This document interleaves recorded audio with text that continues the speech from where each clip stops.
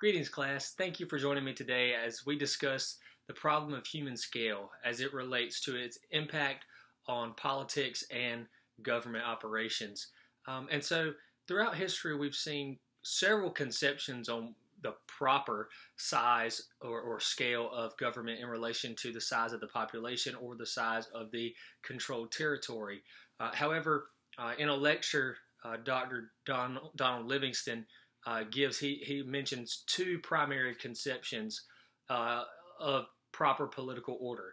One of those is from the ancient world through Aristotle, who argues for small government. And this small government is really the early republicanism, in that it is supposed to be very indicative and representative of the people and the will of the people and their desires.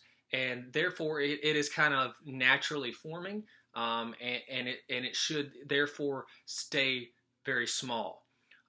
The second major notion is through the Age of Enlightenment, through Thomas Hobbes, who argued for a larger scale government, and one that is artificially constructed out of necessity, that a larger government would be needed because as the amount of people or territory and population as well is larger, then therefore you would need a larger government to quell the natural occurring anarchy that would arise as a result of that.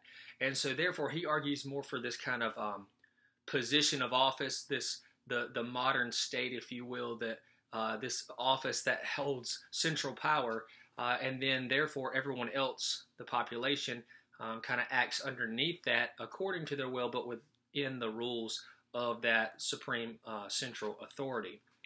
Now, Dr. Livingston also mentions various political movements that broke out as a result of people who were dissatisfied with government, when perhaps government remained too small and population or territory was too big, or maybe government tried to have too much power or was not very indicative of the people.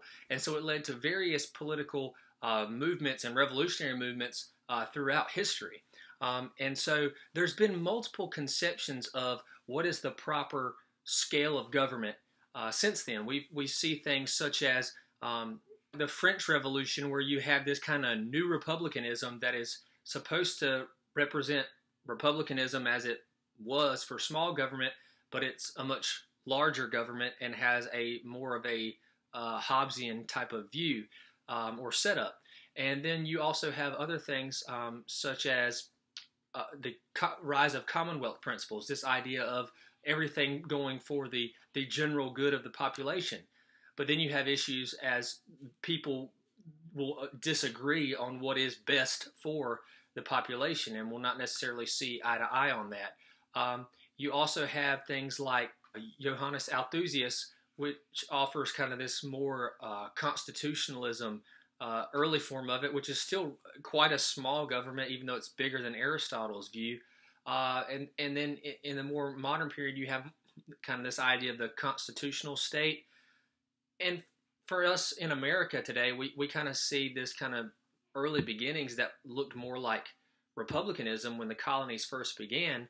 And today you see this massive, large-scale government that is almost borderline on the Hobbes view, but yet we still see some of these other principles that have been discussed throughout history as well.